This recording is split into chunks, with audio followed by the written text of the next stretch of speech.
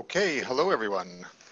On behalf of the International Initiative for Impact Evaluation, I'd like to welcome all of you to this special evidence dialogue webinar on women's economic empowerment. This is the second of our evidence dialogues. This is a monthly seminar which focuses on evidence and insights on the effectiveness of different approaches to international development. The series touches on different subjects each month and brings together some of the most experienced voices in the development community to discuss the role and importance of evidence in decision-making. We hope our new series allows for deeper engagement within the development community and beyond, and we hope you will enjoy listening and invite you to participate in this discussion. My name is Sebastian Martinez. I'm the Director of Evaluation at 3IE. 3IE is a global leader in funding, producing, quality assuring, and synthesizing rigorous evidence. We support studies and review that examine what works, for whom, why, and at what cost in lower and middle income countries. We're also a global advocate for the generation and use of quality evidence in development decision making. So before we kick off, just a few housekeeping notes. When sending questions to the panel, please use the Q&A box for questions and not the chat function. So that's the Q&A box at the bottom of your screen. And when you address a question, please mention the panelist that you would like the answer from. If for any event this event is disrupted, we're going to shut it down and we'll be in touch with you by email. The event's also being live streamed on YouTube and shared on social media. So if you're joining the event via live stream, you can add your questions through the comment box. Also, we encourage you to tweet any questions or points of view on Twitter. Please use the tag @3IE News while you tweet and hashtag evidence dialogues. Okay, so let's kick it off. And before I introduce our distinguished panelists, I just want to say a few words about our motivation for being here in the first place. So the issue of women's economic empowerment has been on the front and center of the minds of the development community for the past several years. We talk about achieving outcomes like increasing women's labor market participation, closing wage gaps, increasing women's control over their household finances. But progress in this direction has been slower than expected. A likely reason for this is that women's economic empowerment is only part of the issue. We're stuck looking at a single tree rather than considering the whole forest. In order to truly empower women, we need to consider their social and personal empowerment as well. Women must have the personal agency to engage in economic activities to fulfill the vision, and the institutional structures, including those relationships and social norms, must allow women to follow through on this vision. Economic empowerment is not only an issue of having resources in the form of assets and human capital. It also means having the opportunity through these other mechanisms. To get this conversation started this morning, we're going to be joined by Sushila Devi in a pre-recorded video message. Sushila is a member of a self-help group in India, and in this recording, she describes the impacts that this group has had on her economic empowerment, on her agency and social role. So let's get started by rolling that.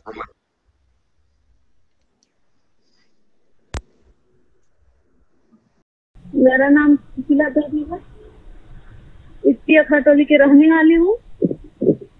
मेरा समूह का नाम उक्ता किरण सखी मंडल और मेरा रोजगार पहले मेरा फीसा तेल मिल था और अभी खेती बाड़ी हम कर रहे हैं। मैं समूह में जुड़ने के बाद मेरा काफी स्थिति ठीक हो गया है, क्योंकि पहले हम बेरोजगार थे। मेरा खेत रहते हुए भी हम खेती नहीं कर सकते थे। इसके माध्यम से सखी मंडल में जुड़ने के माध्यम से हम खेती कर रहे हैं और खेती करने में बहुत आरामदायक है, मतलब बहुत अच्छा होता है। पानी भी कम लगता है और पैदावार ज्यादा होता है, कम खर्चा में ज्यादा खेती होता है। उसके अलावा बहुत सुधार हो गया है मेरे घर के लिए। पहले तो मैं घर में ही रहती थी, कहीं नहीं जाती थी, ना खेत करती थी, ना कुछ नहीं, ना कहीं ब्लॉक लोग को पता था। अभी तो ब्लॉक से समूह में जुड़ने के बाद तो सब चीज का सुविधा पता चलता है, जैसे कि खेती बाड़ी करने का है, पशुपालन करने का भी है, बहुत साधन है कि जैसे योजना आता है वो पता चल जाता है। और कभी कभी बाहर जाने के लिए हम लोग को भी मौका मिलता है। पहले बात करने में थोड़ा सा अच्छी होता था, अब मिलने से अब कुछ नहीं लगता है।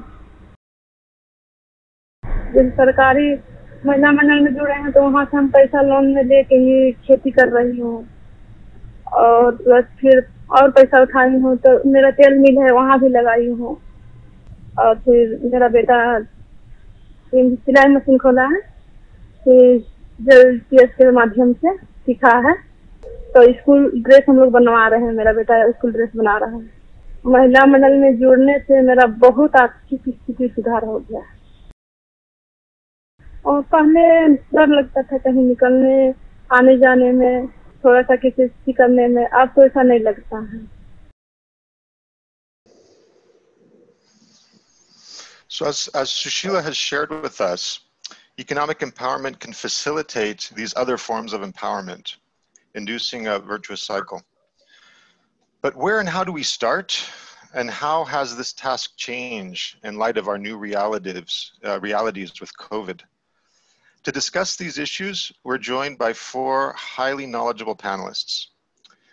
Catherine Hay is the Deputy Director for Gender Equality at the Bill and Melinda Gates Foundation. Sarah Iqbal is a Program Officer in Global Development and Population at the William and Flora Hewlett Foundation. Badisha Barua is a Senior Evaluation Specialist right here at 3IE. And last but definitely not least, Anjani Kochar is a Senior Research Fellow at 3IE and the Director of the India Program at the Stanford Center for International Development, or SCID.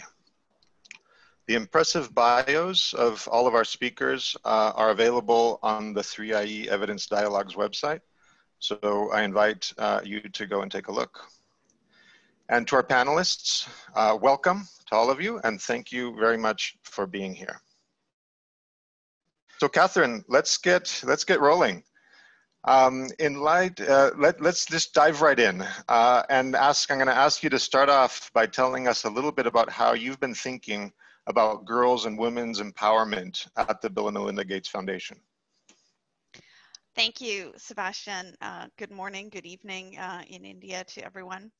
I'm really excited about the panel today because we're taking a very complex issue and phenomena and trying to unpack it a little bit, empowerment, and really think about what does it mean and how does it show up in programs and how does it sort of intersect and influence outcomes of programs as well as being an outcome itself.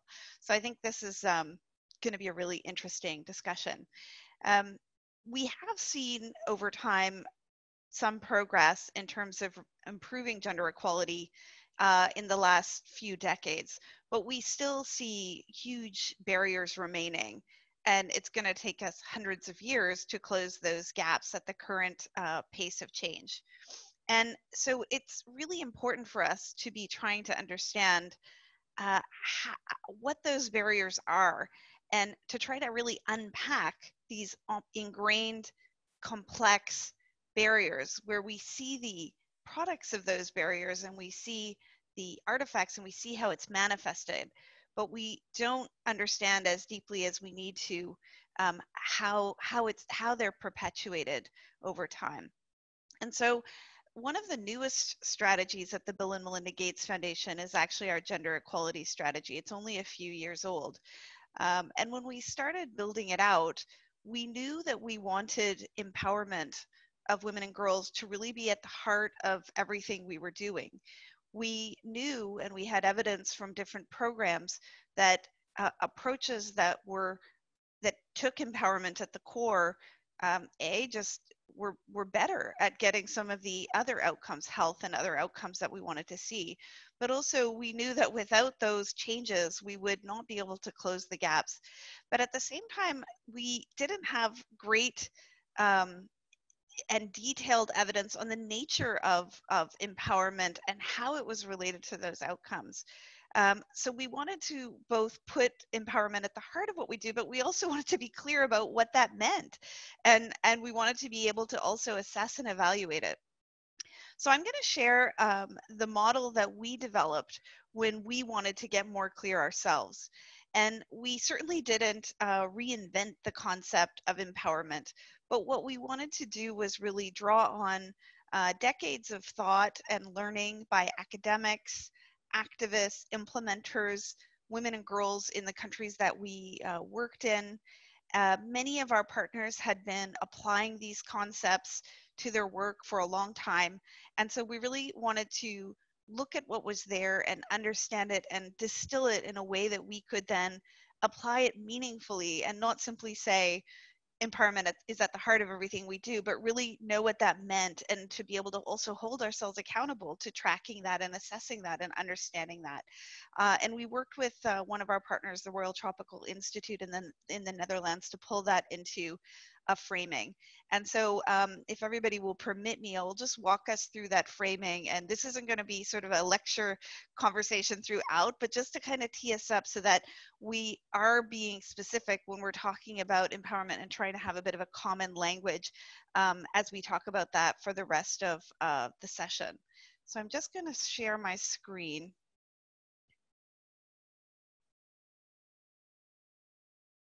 And I hope that you can see that.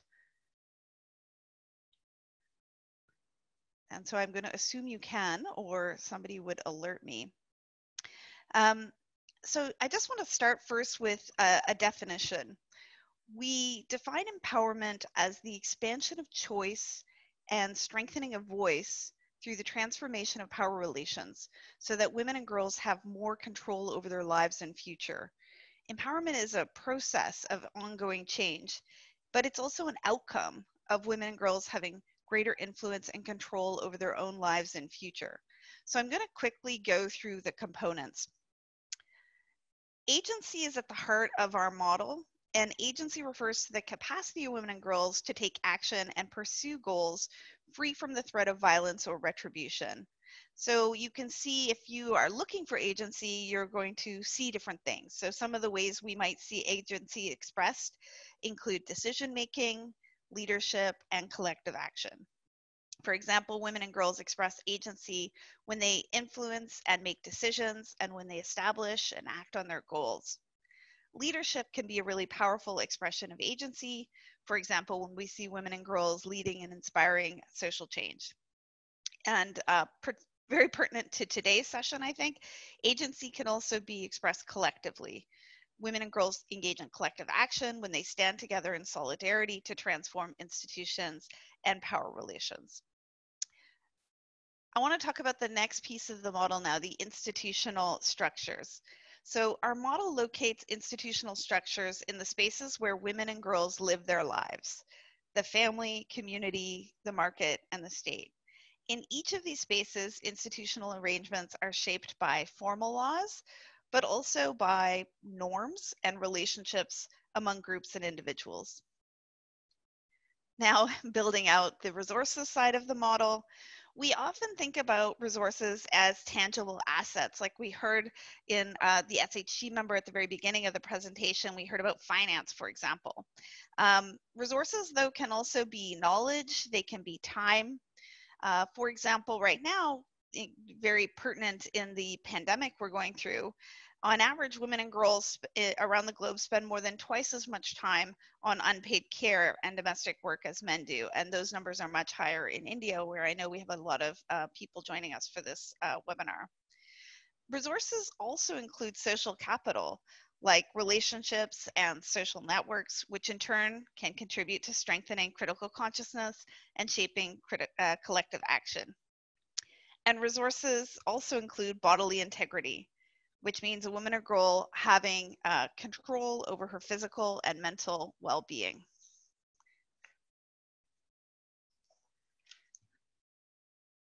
And I want to talk a little bit, finally, a bit more about about critical consciousness, because in some ways I think it's often one of the most ignored components, especially when we're looking at evaluations and models.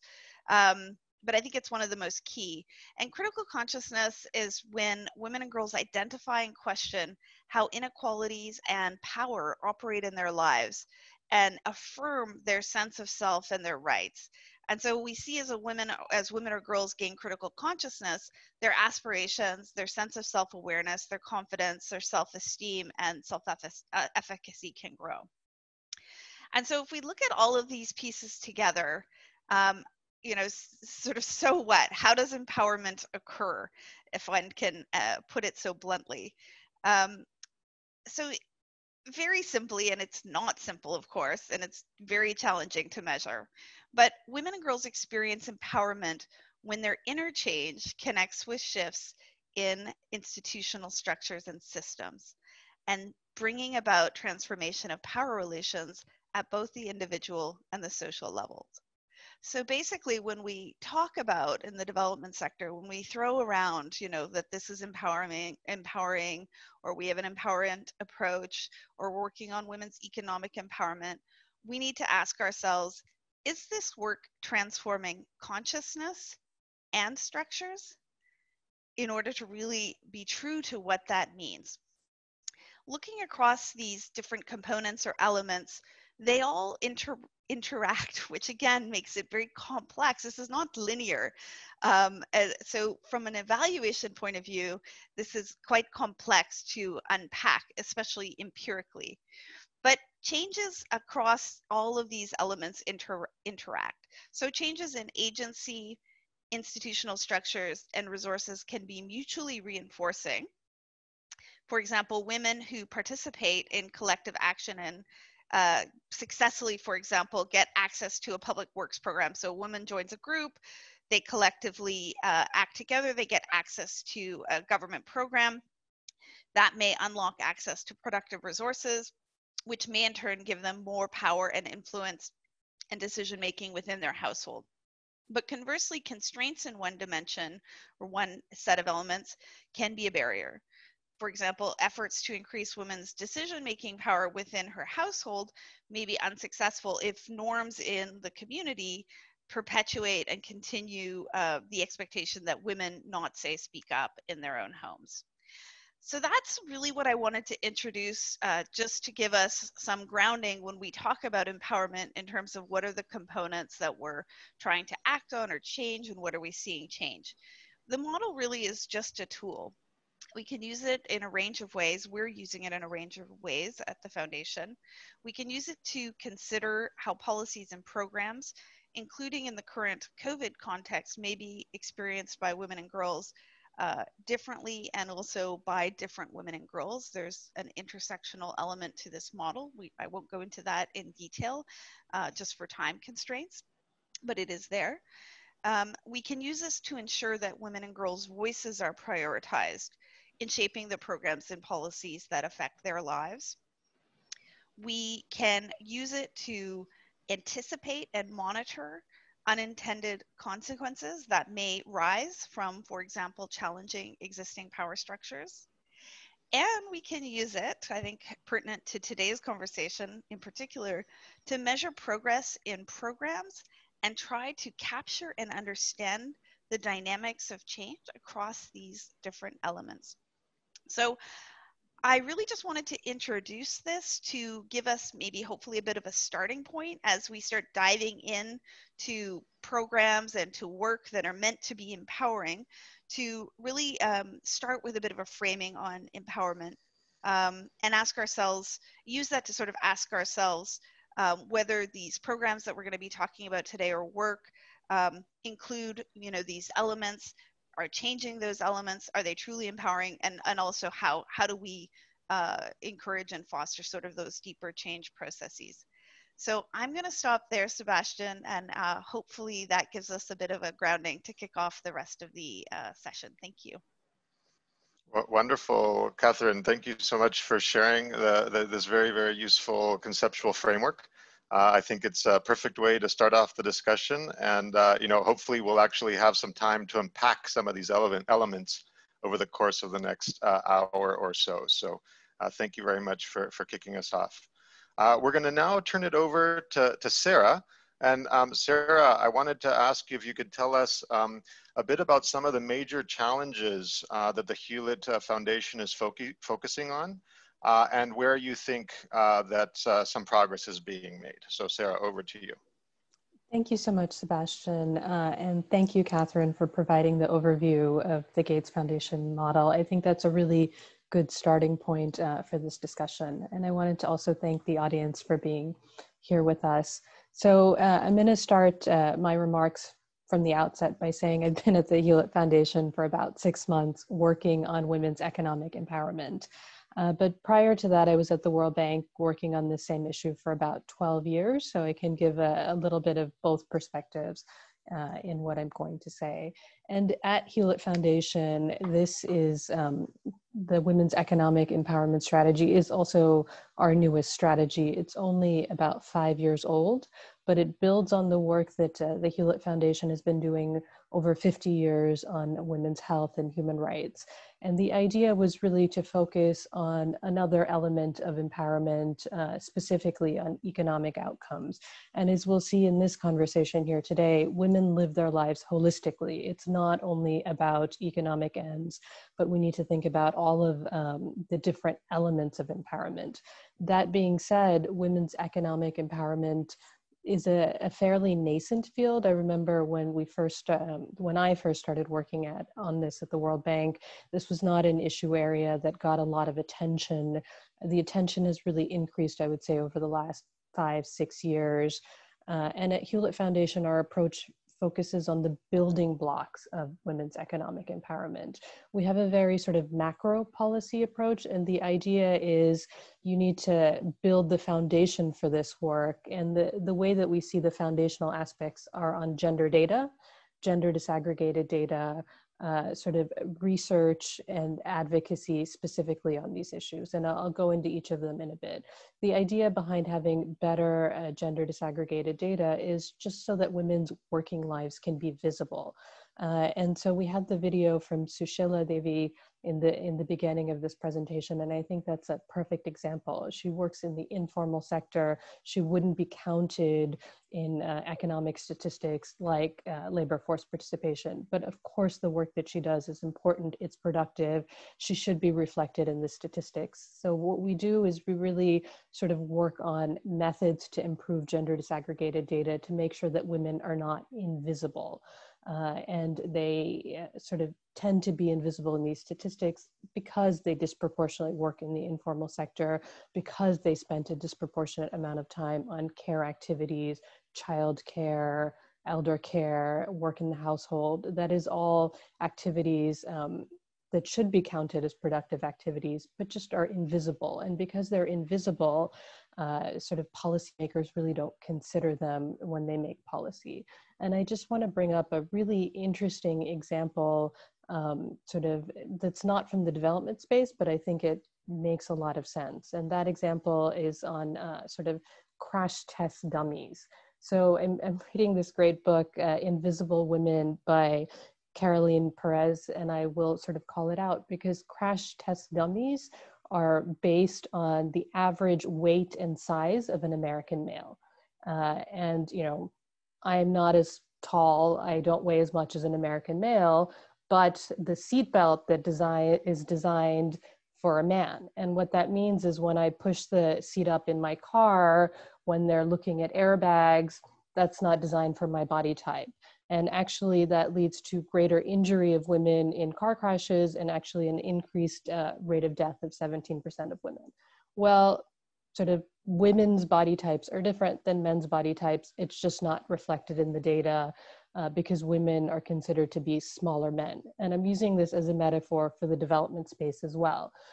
Women tend to have different lived realities than men. They tend to go in and out of the labor market. They work in the informal sector. They have different responsibilities, and that really needs to be considered in policymaking. If we're not in the data, that's just a foundational building block that's not there. The second area that we really work on is research, because again, research needs to reflect women's lived realities. And ultimately, economic models tend to ignore the gender drivers of employment, of entrepreneurship, of financial inclusion. If we're not included in the models, the research really doesn't show how women contribute to the economy in productive and different ways. And we can't really value the work that women do. We can't make it visible for policymakers if research isn't specific to that. So we focus on improved research, especially on the unpaid sort of care sector, on the care economy, because we think that's critical to women. And quite frankly, in this time of COVID, that's come up in stark relief. We're looking at a sort of a recession that's been called a C-session, a term that I don't like, but quite frankly, you know, women work more in service sector jobs, they're dropping out of the workforce more because of these COVID lockdowns, but also because they have additional care activities at home and they face the extra time poverty and burden of time poverty. And we want the research really to focus on women's lived realities. And the third pillar that we focus on is advocacy. We want sort of advocates to use the data, to use the research to really target policymakers for activities that improve women's economic empowerment outcomes, but also women's social outcomes. And here the challenge is a lot of advocates working in the space take a rights-based approach, which they should, but they should also marry it with an economic empowerment approach, because we see this as two sides of the same coin. And so these are the three foundational pillars that we work on, the idea being to build up this base so that we can sort of have this foundational work and help policymakers understand that gender-neutral policies sort of are gender blind. You really need to be intentional about it to make sure that women are reflected in whatever policy arena that you're working on, whether it's pensions, social protection, financial inclusion. Women are different than men. And if that's not considered at the outset, sort of women get left out. And actually, one of the things that we're doing now, because we're sort of at the 5-year mark of the strategy, is really thinking now, instead of being in this silo, how do we connect it back to other social outcomes for women, sort of looking at social empowerment, looking at community empowerment. And I just want to leave you with the final thought that a lot of women's economic empowerment is measured through social measures, right? So there are very much linkages. And the question for us at Hewlett, and one of the challenges, is really how do we come up with a more holistic framework instead of just narrowly focusing on things like labor force participation. So thank you, Sebastian. Thanks so much, Sarah. So, I mean, first of all, we're really happy that foundations such as the Hewlett Foundation and the Bill and Melinda Gates Foundation have put this issue front and center. That's really good to hear. And thank you for sharing these details about your very important work program with us.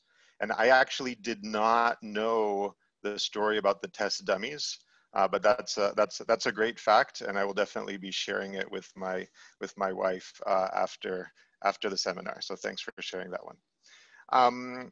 So I'm going to now move on to our next two panelists. Badisha and Anjani have both been leading a really impressive program of impact evaluation in India on the National Rural Livelihoods Mission, or NRLM.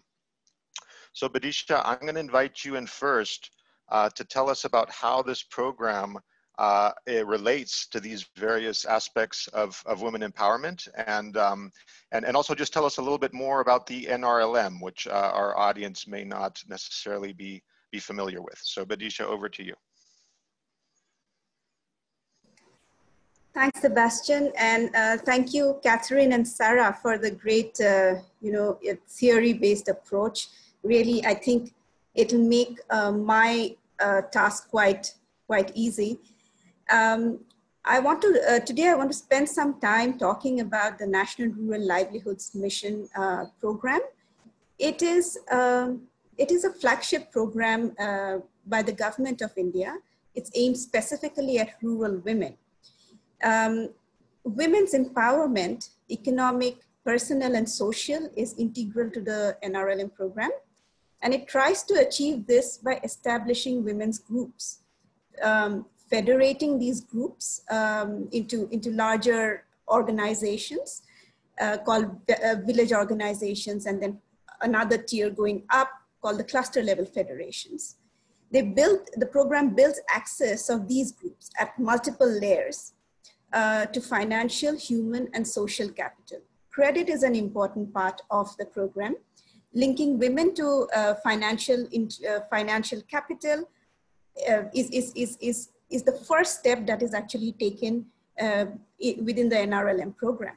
There are trainings for livelihood enhancement. There are various handholding support that is given to boost women's confidence and their mobility, and generally their feeling of self-worth.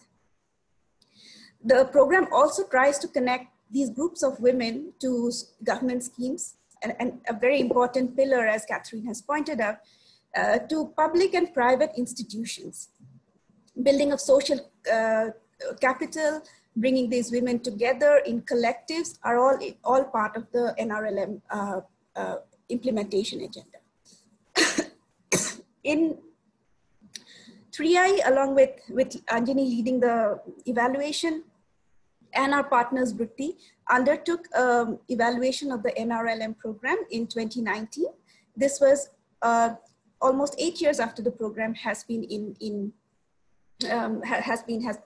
operation. I want to spend some time talking about what we found in the evaluation. I think Sushila ji actually summarized our findings very well. I will only add to it. Our evaluation included data from over 1,500 SHG women across 9 states of India. We interviewed households as well as one woman from the household on various economic and non-economic aspects of their lives. The overall results are very encouraging. We find that after 2.5 years of the program, or rather 2.5 additional years of the program, led to large increases in household income, almost by 19%. And this happened because the program was successful in providing the much needed credit to households, reducing their dependence on usurious loans. The program established linkages to government welfare programs, particularly those that were related to social protection schemes. For women, I mean, all of that was really at the household level. So what was happening for women? For women who were the main participants of the program, we see improvements in their personal savings and their workforce participation. Although most women are still involved in domestic work, unpaid domestic work, it's in the secondary occupation where we see that a lot more women are getting involved in income generating activities. We see the most, I have already spoken about a bit about the structure of the NRLM, about how small self-help groups of 10, 15 women are integrated into larger groups of village level federations of around, say, 50 to 100 women. It is at this level where we see the biggest benefits of the program coming in. This is also in some form a validation of the unique nature of the program, essentially the tiered system of this program. We see that we see the most benefits to women through the process of federation and through the process of collectivization. Women who are linked to federations are able to access higher amount of loans from SDGs. They report better nutritional outcomes in terms of food diversity. What was striking to us was that women who were federated reported significantly higher scores in a confidence index that we developed. This confidence index was based on certain measures which indicated what is their confidence in dealing with their interactions outside their homes and with the community. So certainly, and I would like to refer to Catherine's presentation here, when it came to providing resources such as financial assets, health and social capital, and boosting women's confidence, the program made a difference. But what was really surprising for us was that no matter which way we looked at it, we saw no impact on women's decision-making within the household. And this was very perplexing for us. We have to examine further why we don't see this. And this is really something that we are working on. What could be the possible reason where we see women's personal savings improving, we see household economic outcomes improving, but we don't see women having more agency within their households? Well, of course, you know, one shortcoming of our study is, of the study as it is now, is that we could not adequately understand the safety and security aspect that is critical for women. Intimate partner violence, general threat that women receive or perceive in their interactions was something that our study did not capture. We also, while we interviewed women, we did not interview men. So we don't really know what are men's opinion of the program and what are their expectations. Are these aligned? These are really interesting questions. Overall, I thought that this was a really a very strong program, a very well thought out program, and a lot more research is needed in this front. I'll stop there, Sebastian. Thanks, Badisha, and thanks for sharing those fascinating findings and obviously new lines of inquiry that are opening up. One of the things that I've been very excited to see about the NRLM study is it's working its way into high-level policy circles and discussions and decision-making in India. So, you know, this is an evaluation that actually is you know, changing lives and influencing how policy is made, and that's always really exciting to see. So Anjani, I'm gonna now turn to you, and I've heard really exciting new work, new research coming out within the NRLM research agenda, focusing specifically on the question of women's empowerment. So why don't you tell us a little bit about that? Thank you, Sebastian, and it's an honor to be on this panel along with everybody else, and thanks to all the participants for joining us for this webinar. Sebastian said, you know, we have this overall evaluation of NRLM, and then we are doing a number of specific papers on specific themes. And so I'm going to be really specific in my comments compared to the panelists who went before me, and focus on a paper that we've just finished. The paper is entitled "The Policies That Empower Women." And so the focus again within that is just specifically on policies and specifically on women's bargaining power, which is just you know, one component of all that we're talking about. I'm going to be even more specific for this talk, and I'll frame my comments in the context of a marriage, but things apply equally to the workplace and other institutions that women are involved in. So to start off, we can think of women entering a marriage with an initial amount of bargaining power, reflecting, as Catherine has noted, her initial resources, her education, but also existing policies, social norms, and laws. So the question we ask in this paper is, can we improve this initial level through policies and through new institutions? And the answer is, it depends on how those policies impact the dependence of wives and husbands on the marriage for their well-being. So this is a specific definition of dependency that I'm using. It's the difference between each person's welfare within the marriage and their welfare levels if they were not married to each other. That is their standalone or autarkic levels of welfare. It's worth emphasizing that this standalone level is very well understood, even if divorce is never a possibility. All of us who are married and our spouses generally have a very clear idea of how dependent we are on each other for our well-being. And that is really the concept that we're using over here. Using that framework, it suggests the importance of a specific threshold. For any given policy, that threshold is a level of benefits that will make men and women equally dependent on each other. women's initial bargaining power will then only improve with policies that provide resources sufficient to meet or cross this threshold.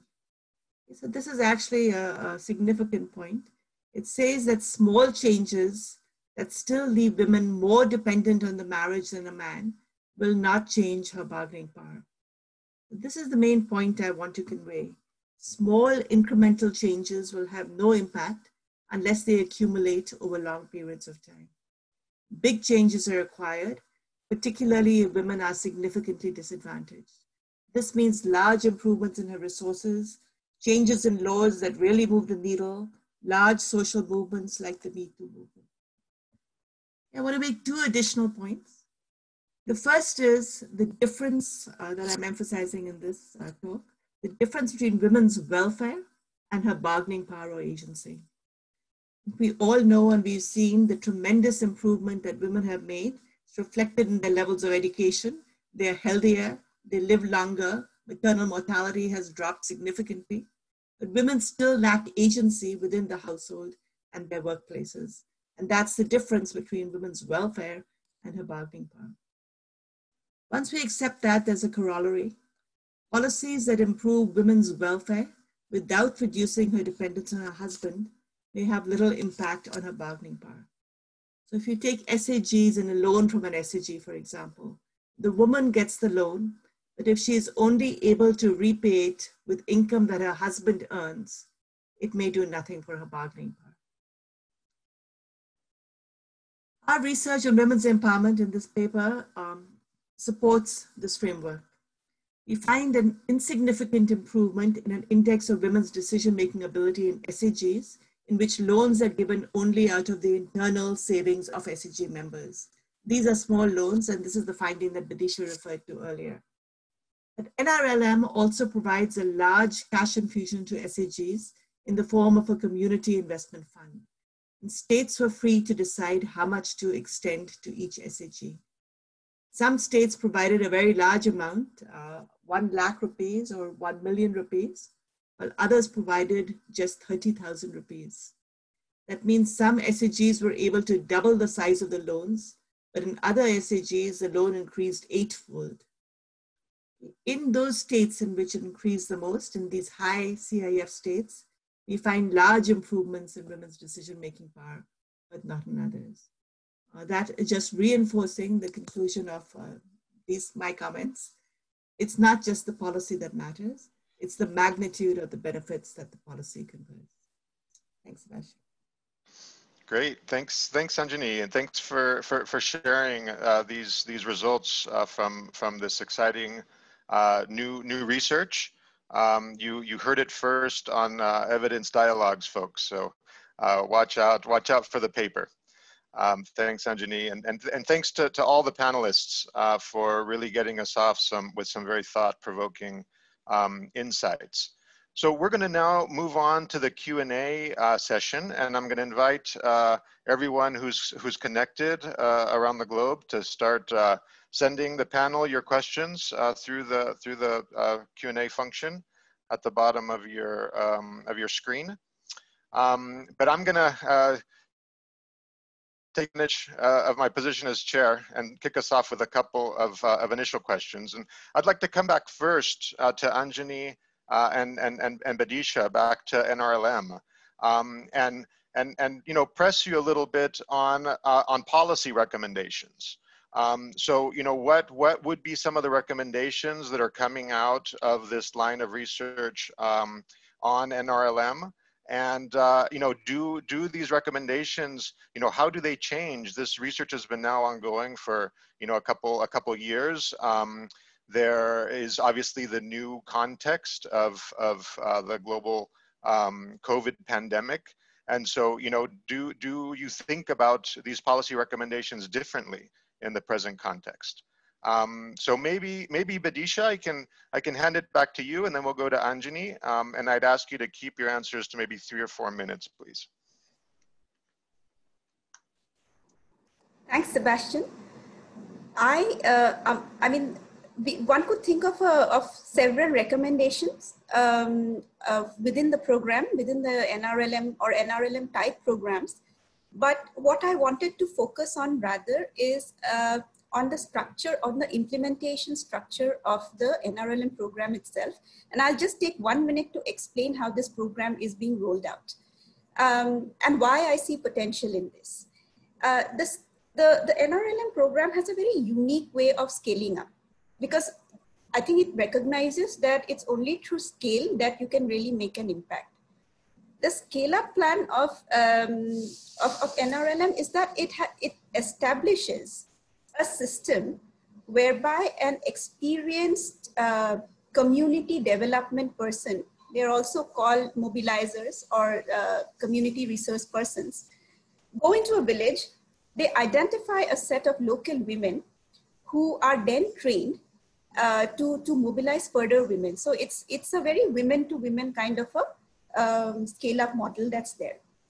And these women who are initially identified, who then go and who are first identified and trained, and then go out to reach out to other women, are called internal, sometimes they're called internal CRPs, community resource persons, and at other times they're called, sometimes they're also called active women, just active women who are responsible for this outreach.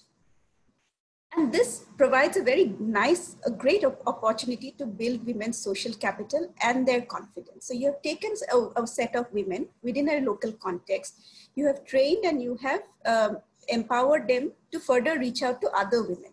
I see a lot of potential in that. Secondly, I also want to emphasize the role of how within this set of women, again, there is this level of selection where, some women are selected for livelihood, to provide livelihood training, services, and other kind of support to the community. And these are called community cadres. So here, this community cadre provides a great opportunity for women to earn income.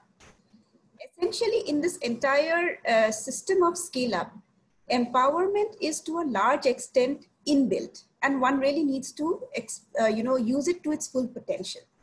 My recommendation, therefore, would be to strengthen this method of scaling through sustained mentorship of the community cadre and the active women, or the initial group of women who.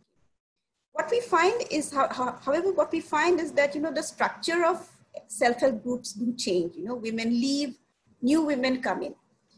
Often these women, these new entrants, do not receive the kind of support that perhaps the initial set of women who were mobilized received. So if sustained handholding and sustained mentorship is being provided to local women, I see a lot of potential for really making a change in women's economic and their personal empowerment. I would also recommend that household men be included in some manner in this effort. They need to be sensitized to what the program tries to achieve, and sensitized to the whole idea of what is the concept of women's agency and why it is important. So perhaps, bringing in men would be also a good idea to consider. These two recommendations, I don't think they would really change, in the light of COVID.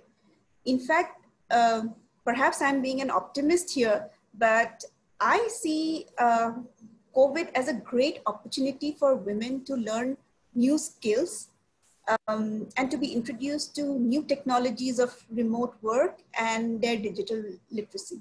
So nothing that I would like to change about the two recommendations that I had mentioned. Great, thanks, Badisha. And Anjani, I'd invite you to add on or complement or even disagree with Badisha in terms of what some of the key recommendations might be coming out of the NRLM work and or implications in the time of COVID. I'm going to start by just discussing some recommendations for NRLM, and I think the basic recommendation is standard to all programs and all policies. NRLM should know and build on the features of NRLM that are the most successful. So what are those? I previously mentioned that the magnitude of benefits would have to be large, and this goes back to the Community Investment Fund. I think that variation in CIF across states is huge, and that's certainly something that should be emphasized. And I understand that in a recent set of policy decisions, NRLM has made a decision to at least try to encourage states to increase the amount of CIF. These are the lower CIF states. A second way of achieving a large magnitude of benefits is to bundle different interventions so they add up to a large change. And NRLM has also started doing this. So they'll combine financial resources, the financial inclusion that is a normal business of SDGs, with improved access to government safety nets, or they'll combine financial resources with improvements in nutrition. And this package, this bundling together, I think has a potential to have a far larger impact than just any single intervention. The third way to increase the magnitude of benefits is something that Vidisha has mentioned. It's scale. Improving the knowledge of rights and entitlements for members of one SAG will not make a change, but if all women in a village know about this, and if all men know that women know, this is going to have an impact. The huge feature of NRLM is it's a program that right from the start was planned to be implemented on scale. And by scale, I mean not just geographical scale, but universal coverage within a village.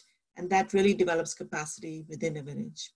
This also raises a challenge that I think it's important to mention. An increase in scale normally comes with declining quality. So this is something NRLM would have to pay very close attention to and monitor. Otherwise, all the benefits that we see will be eroded. I want to turn to your second question, Sebastian, on COVID and SDGs. In this, since COVID, we've all witnessed a growing role for SDGs as partners with the government, enabling the dissemination of information on safe health practices, delivery of welfare benefits, and the production of masks. I think this is clear evidence of an additional contribution of SDGs over and above any impact through improving women's lives through financial resources. And that is the development of social networks that connect women. In NRLM, because of scale, these networks exist at the level of hamlets, at the level of village governments or gram panchayats as they're called in India, and of blocks. And they're promoting the development of a more collectivist society. If we look at the worldwide response to COVID, there's a clear difference between the responses that are possible in collectivist versus individualistic societies. And I think we should rightly applaud the role of SDGs and recognize that they may be one contributing force to shaping a more collectivist society. But we also need to address the impact of COVID on women's agency within marriage. There's a general belief, and this is being echoed more so now, that when incomes collapse, women's status deteriorates. And the framework I discussed earlier helps to understand this. With the decline in male wages, men are worse off, but they are worse off both within the marriage and outside the marriage. And so their dependence on the marriage does not change. For women, the market wage may have fallen, but her value in home production, that is the value within the marriage, may have even increased. She's working harder than she ever used to, basically to try and keep the household together. So this is a paradoxical result. A woman's value within the marriage has increased, but her status has been reduced, and she has even less say. She's much more subject to violence. How could this happen? It's because her husband recognizes that she is now even more dependent on the marriage, and he can take advantage of this. The general conclusion, and again, this comes back to policy recommendations. The policy focus has to be on providing women the means and ability to be autonomous or to live an autonomous life, whether they choose to or not. For SAGs, the benefits of improved access to credit will translate into an improvement in women's status only if the loans are used to invest in women. I think I'll stop there for now. Great, thanks, Anjani. And before turning to Sarah and Catherine, I've been sort of browsing through some of the comments that are coming through. Really great questions. And it's great to see, all of our participants connecting from different parts of the world. So I see participants from Sri Lanka, from Niger, from India.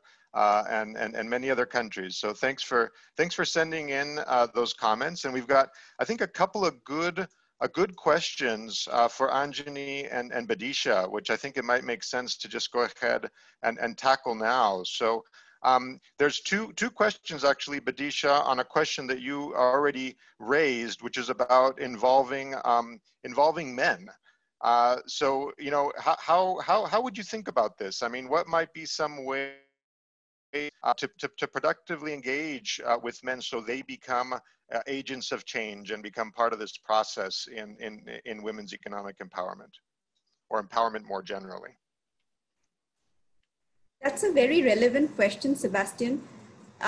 You know, while I strongly recommend that men be included in some way into the program, one must also be aware of the fact that men may actually come and you know, usurp the benefits of the program, or rather hijack the program for their own benefits. That's absolutely possible in an unequal power dynamics. I think where men can be actually brought in is to really at the mobilization and the training phase, and so that they can understand what is in it for them, and also why women's empowerment in itself is good for their families and their societies.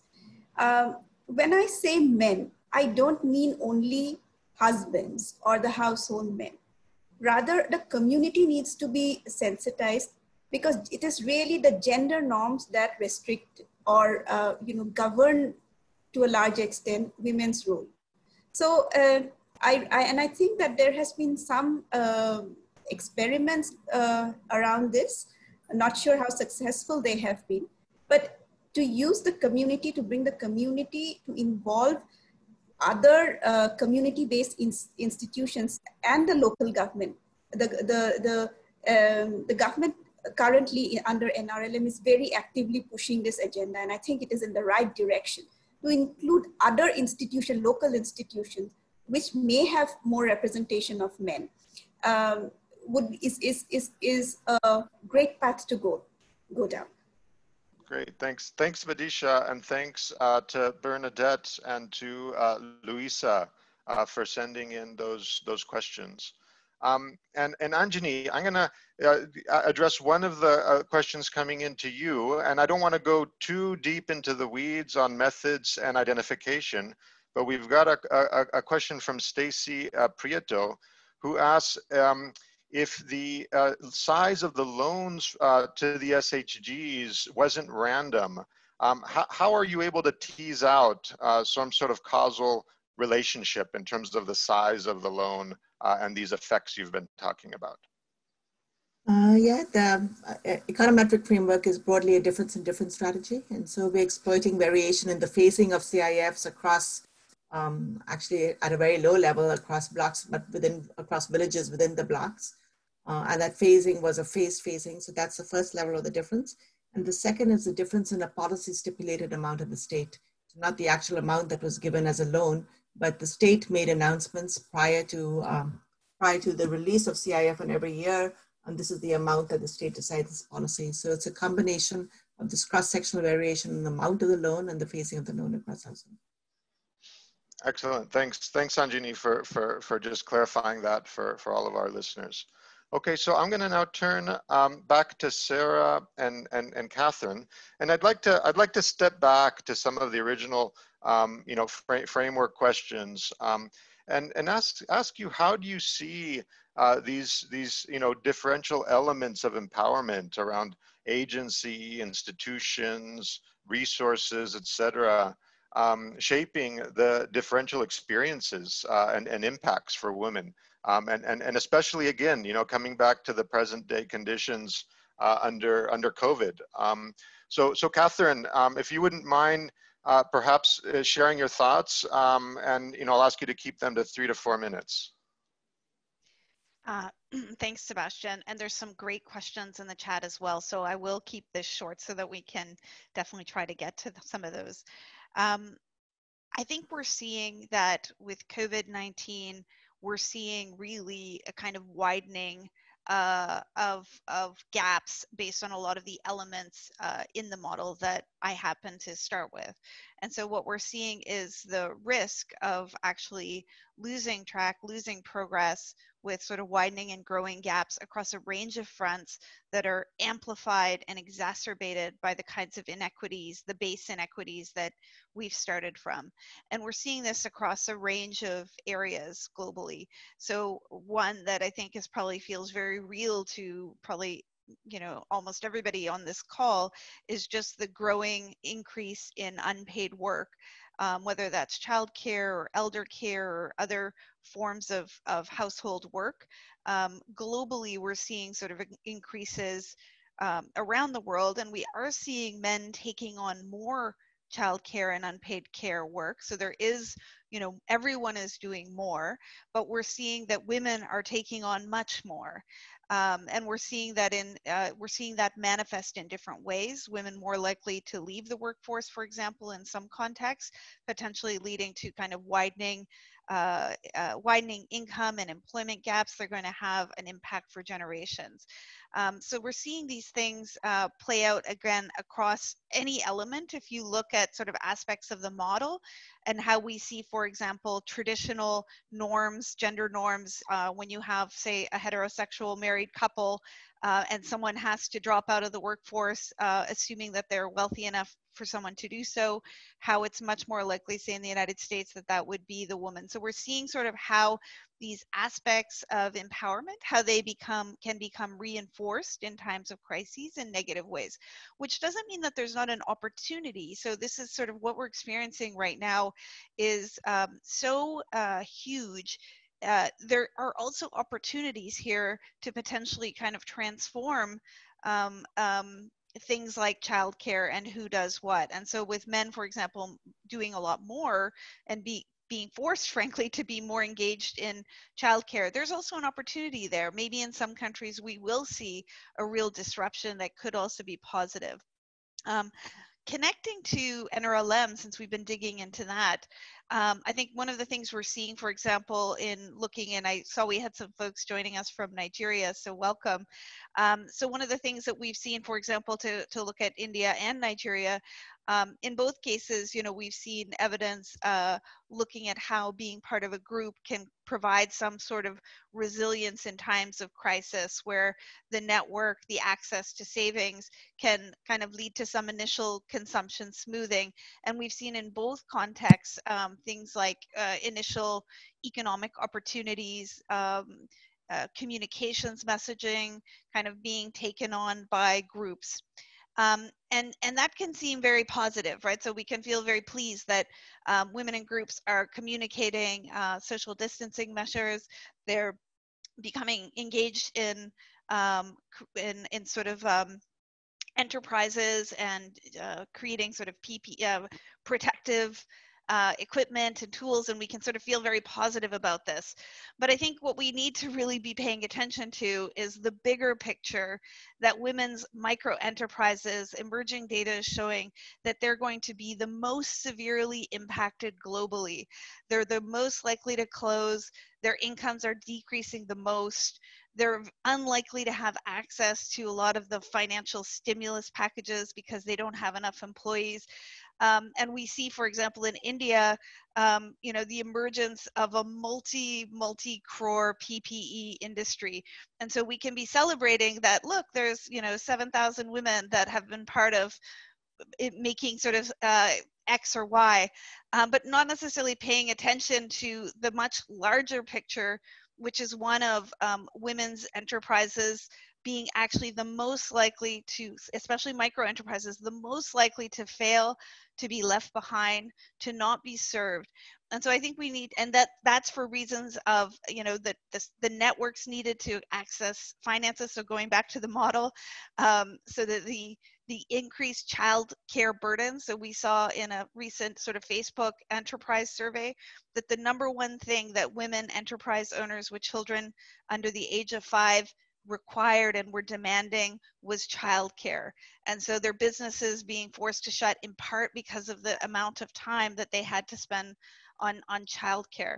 So some of these underlying elements that sort of hamper or limit or impede, women's enterprises. And so I think also looking at that big picture to make sure that we're, really operating and supporting women at the kind of scale we need, to Antony's point, and the levels we need to really avoid a sort of deepening and widening of the economic impacts by gender.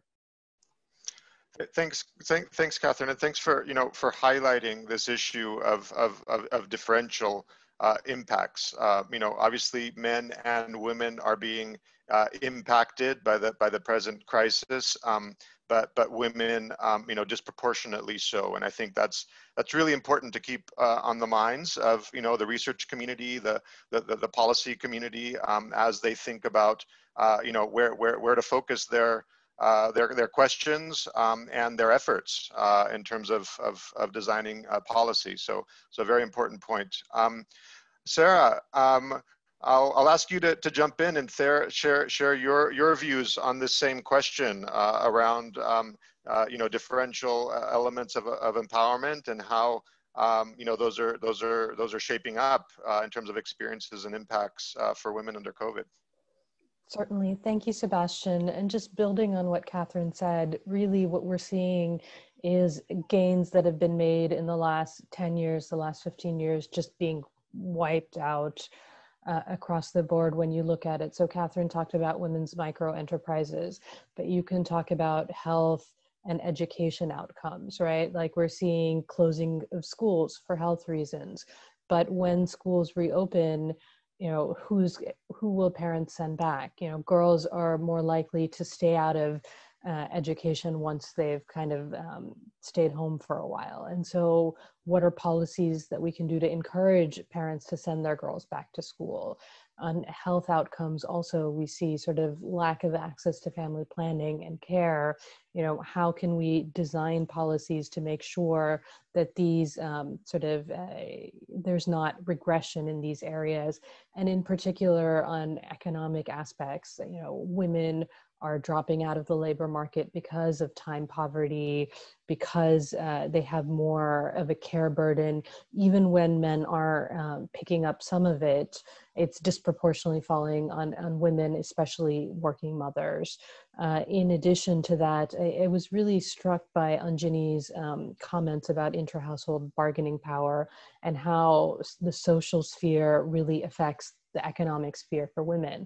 And we see this, there's a lot of stress in the social sphere now, through the lockdowns, through the increased care work. And that really Catherine, when she was talking about the model, talked about how the elements can reinforce each other or they can reinforce in a negative trend. And unfortunately, what we're seeing through COVID is a lot of the negative implications of how things are moving backward. And what I'm really concerned about is how do we stop that? And at least, stop the regression and then start moving towards a progression. And one of the ways to do that is improved social protection responses, really making sure that these responses take into account the gender differential impacts, right? So this, to me, really fundamentally goes back to the data. How are women differently affected by some of these things that are happening? And there's a lot of really stark instances of this, like domestic violence is one classic, or rather a very clear example. When you're spending most of your time in the home, you're seeing increased incidences of domestic violence. You're seeing, increased incidences of child marriage, all of these things. How can we be sure that they're at top of mind of policymakers as they design policy responses to COVID? And I guess the one positive that I see is people are talking about these issues more. I don't think I've ever heard discussions of care go on more in the policy space, whether it's childcare, whether it's elder care.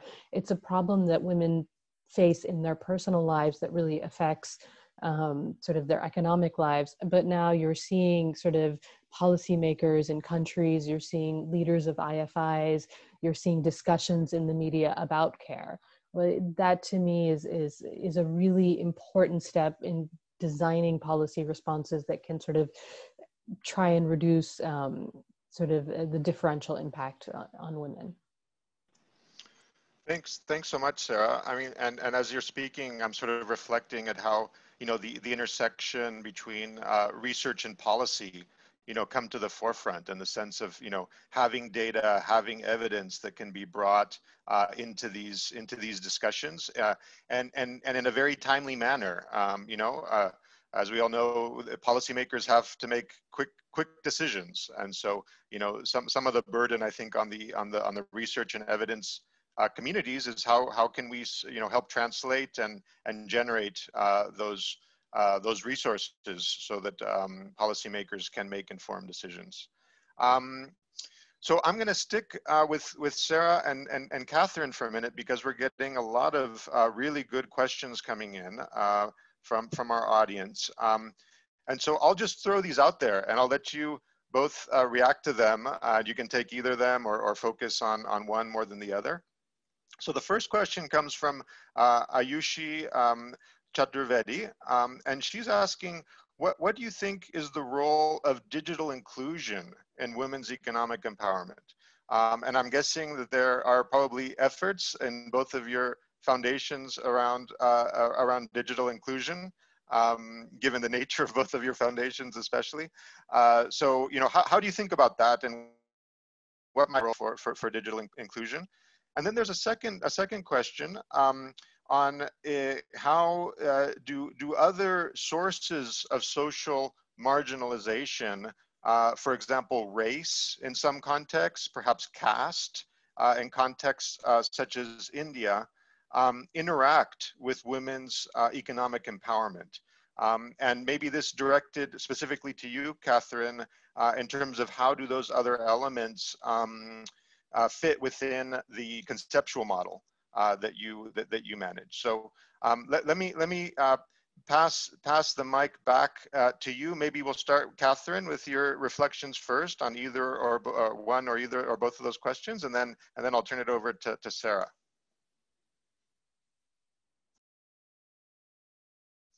Thanks. I'm glad that that question of intersectionality has come up. I think it's critical to be looking at it in the time of COVID, as always, and I'm glad people have asked questions about it with reference to the model. I have shared the link to the model, and there's a in the white paper informing the model, there's like a large section as well on intersectionality. So I'm sorry we didn't have a lot of time to go into that as I tried to give an overview of the model. But I think as anyone would see looking at those components of the model, one, you know, women and girls are not sort of an undifferentiated lot, and certainly their experience of COVID is also not undifferentiated. And so all of the elements in the model need to be understood with an intersectional lens. And so if we're looking at agency, if we're looking at access to resources, if we're looking at bodily integrity, we need to look at how those elements are different and differently manifest for women across different social categories. And so absolutely by caste, by race, by class, there is not sort of one experience of COVID, and certainly there's not one experience, or there's not one sort of undifferentiated experience of women and girls. And we are seeing how, I mean, everywhere around the world, we're seeing how that not only is there a widening of and deepening of gender gaps, but there's also a widening and deepening of other sites of difference and other cleavages. And so if we're looking at who are more likely, for example, to be essential workers forced to work in unsafe conditions, for example, there's a gender dimension to that, but in some countries in India, there's a caste dimension to that, who needs to be out and working and at risk. In the United States, where I am based right now, there's a racial dimension to that. And one of the things I want to flag is that we need to have better data. And so coming back to something Sarah said at in her opening comments, even just looking at the differences, the biological sex and biological differences of COVID as it began to roll out, it was months before we were actually looking at data that was looking at the impact, for example, by race in the United States, and looking at those high risk and vulnerabilities created by sort of decades of inequities along racial lines, and how that was manifesting in differential burden and risk to people of color in the United States. And so I think without that data, without having that data that allows us to actually look at vulnerability and risk, we really have one arm sort of tied behind our back, because we're not actually able to see where there's growing and deepening vulnerability. You know, in looking at trying to model out, for example, what the potential impacts would be in terms of, say, women's labor force participation, it's amazing. Like you know, some of the work that, for example, McKinsey did early on, really used data, Ashwini Deshpande's data from India, to try and model out what could be, and a few other sort of large studies to try and model out what could be the economic differences globally, right? So we're having to like find like 3 studies or 3 sets of data to try to come up with what could happen in, say, low and middle income countries. So we're really data blind in a lot of ways on basics, like just even the tracking the pandemic by sex, like, which feels like, how is it possible that there's countries that don't yet have data just in terms of, say, mortality figures by sex, but there are. So we're really blind on even just kind of basic data. But then as we look at sort of the kinds of things we've been talking about today, GBV, unpaid care, I mean, we're even more blind when it comes to some of those dimensions or phenomena which we just don't track well generally. So we definitely need to get better data to be able to look at both gender differentials, but other differentials as well. So I'm glad that that's been raised. I'll maybe hand over to Sarah if she wants to take Ayushi's question. Sure, I can take Ayushi's question. I just also first wanted to second what you were saying about intersectionality. I think it's vitally important.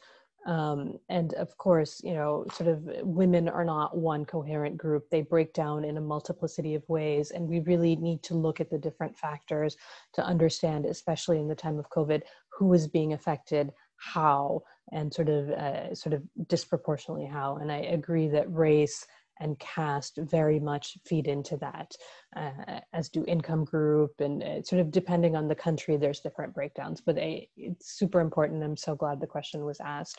In terms of digital inclusion on women's economic empowerment, I think it's key. I think sort of Catherine's colleagues at the Gates Foundation have done a lot of really, really interesting work on digital financial inclusion, and on the uptake of financial inclusion for women, especially through digital means. In the time of COVID, I think there's 2 things that are really coming out. One is sort of digital access and use for education. Especially sort of as children are not being able to go to school, who has access and who is able to utilize and uptake that access for educational opportunities, as well as, for example, I've seen some sort of in various countries, women's groups, self-help groups not being able to meet, especially during the shutdowns. And then there was questions of how they could have access digitally, and different models were being used sort of as workarounds. I think this is sort of something that's really amplified the need for better digital inclusion, and also digital inclusion sort of for some of the social protection responses. Who is being reached? How are they being reached? And really sort of who's invisible in these spaces, and often it's the most marginalized that are invisible. And I wonder actually sort of if Badisha has any comments or reflections on that digital access, especially in the shutdowns for self-help groups. Thanks, thanks, Sarah and Catherine. And you know, we've got lots of really great questions rolling in, and I wish we had more time to tackle them. But unfortunately, we're down to the last 10 minutes or so. Gloria Nadine from Rwanda was asking for resources around SHGs. I saw that Badisha had already sent some links. If there's any other links that the panelists want to share through the chat, that would be fantastic around the different questions. Again, really great questions. But unfortunately, we're going to have to start wrapping this up. And so what I'd like to do now is give each of the speakers just a minute or two, really, to share any final thoughts that you have. I mean, we've talked a lot about this, you know, but around incorporating the gender lens into the social protection response, you know, again, sort of in the current crisis mode that many countries and institutions are in under COVID. So, you know, any final thoughts in terms of opportunities or challenges, and then we'll wrap it up. So maybe I'll come first to Catherine for any final closing thoughts.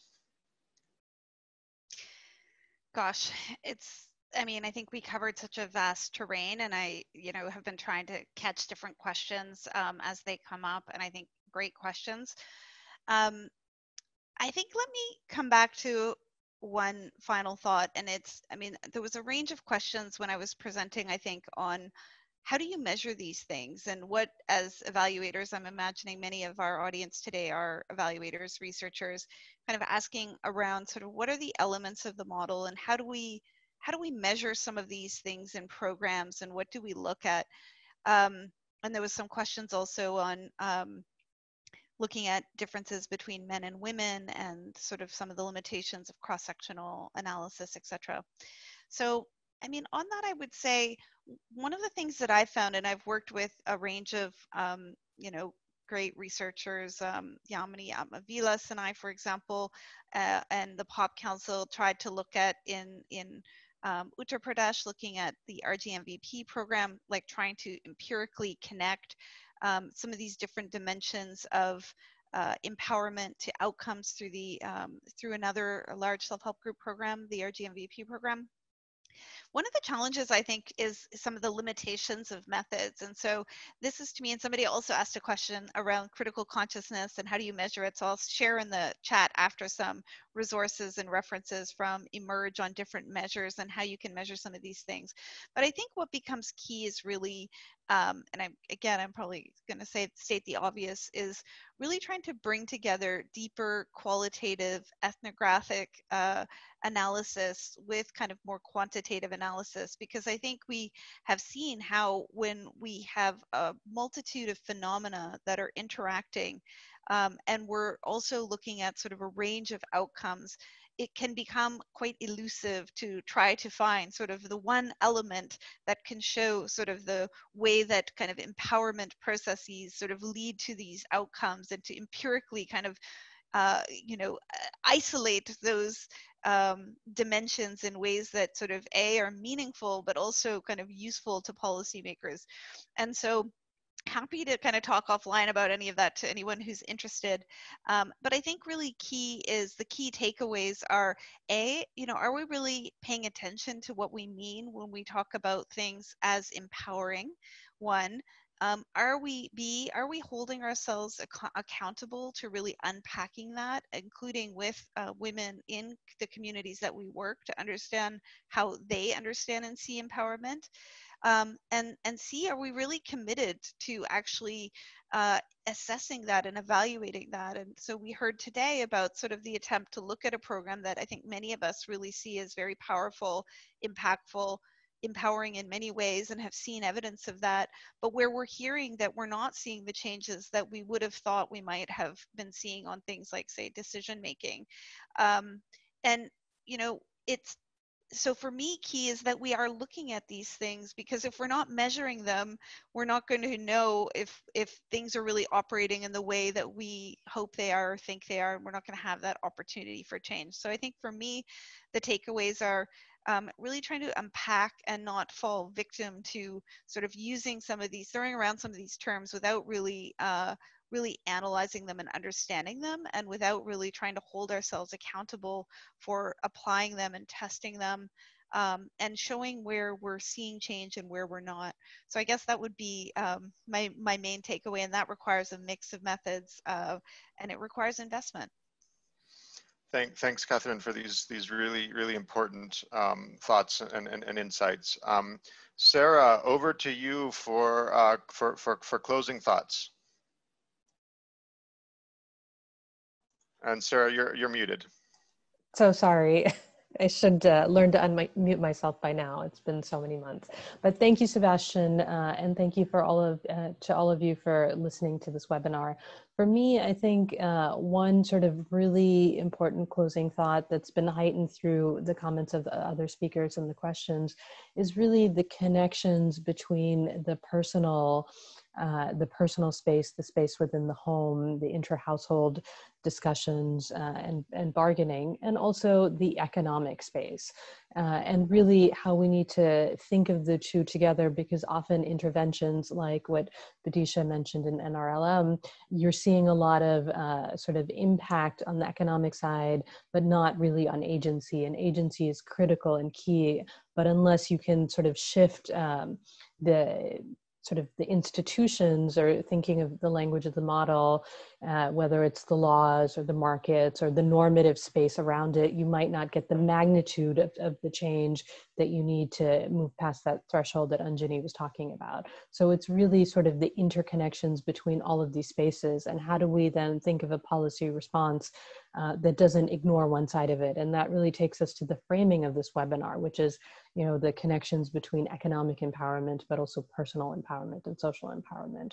And as Catherine was saying, you know, this is really something that's quite complicated and complex to unpack, but it's what we need to do if we want to get the impact that we want. Thanks, Sarah. And now over first to Badisha and then to Anjani to close this off. Just a minute or two each with your final thoughts. I just wanted to leave with just one statement that you know, we really have to think if programs that are meant for that have women as their main participants, are these even gender responsive or gender inclusive? It's very even in the design of the programs, one needs to take you know, take that the gender lens. Otherwise, you know, as we have found, and we have some work around that there are a number of programs which are where the main you know, participant is a woman, the beneficiary is the woman, yet it's completely gender blind. All outcomes are measured at the household level. You know, we don't know if the program even reached the women or not. These are important aspects, and certainly, you know, need more examination and more thought. Thanks, Badisha. Anjani. So in summing up, I think one takeaway is that, as a point I made earlier, that SDGs are definitely enhancing a collectivist identity. I think that's invaluable. But I also want to recognize the vulnerability of local institutions to large aggregate economic shocks like COVID. SDGs can't provide loans to members when their savings have collapsed. And there's evidence, at least from NRLM, that has happened. And the operations of SDGs themselves are severely constrained by the mobility restrictions of COVID. So SDGs, as we knew them, actually don't even exist right now. And a big open question is, can we recover what we had lost or where we had been? So there is a danger, I think, in working with local institutions in these aggregate contexts. The second comment is, if I had to summarize what I said today, my takeaway from my research is that women enter marriage with an initial level of bargaining power. And barring large social and institutional changes or implementation of significant laws, for the vast majority of women, the change in her initial bargaining weight over her life cycle will be limited. If so, and if you think of women then over their life cycles, the policies for empowering women, the most effective policies for empowering women, are going to be investment in girls' education, health, in women's safety nets, ensuring that a woman enters a marriage with a well-defined identity and a well-defined sense of herself. This actually ties back to the biggest learning from COVID. Countries pay a high price if they ignore the quality of public health, infrastructure, public schooling, and social safety nets. Not just because these investments are essential to deal with the aggregate shocks that are only likely to increase over time, but also because it is these very same investments in the public sphere that have the largest impact on women. Thank you. Thanks so much, Anjani. And we're now on the hour, so we're gonna wrap it up. And I'd like to start off by thanking our 4 wonderful panelists for a really interesting and engaging conversation. It's been really a real privilege to be the only male on this panel, and very appropriately so. I'd like to thank the whole team at 3IE for making this event possible, and to all of you from joining us from across the globe for this engaging panel discussion.